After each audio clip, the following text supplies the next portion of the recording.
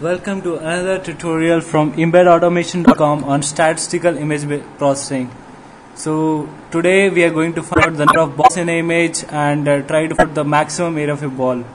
So I can read my image using IMRead, and using IM tool I am displaying the image.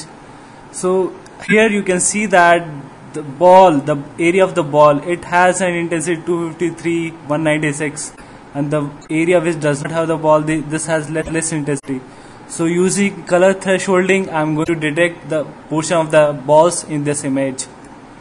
So as explained in the code on the side, I'm going to use this.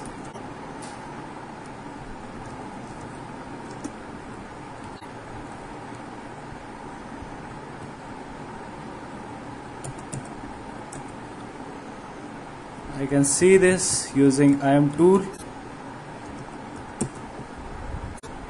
So these are my 3 balls detected.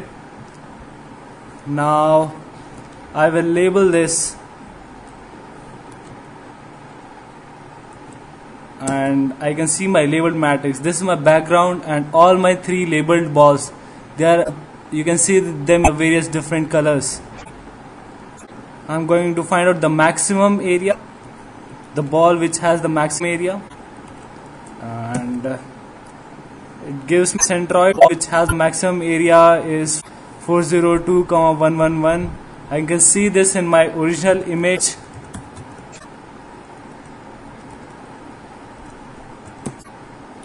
So this is the kind of ball which has the maximum area. As I can see, the centroid is somewhere around here. So, thank you. Have a nice time.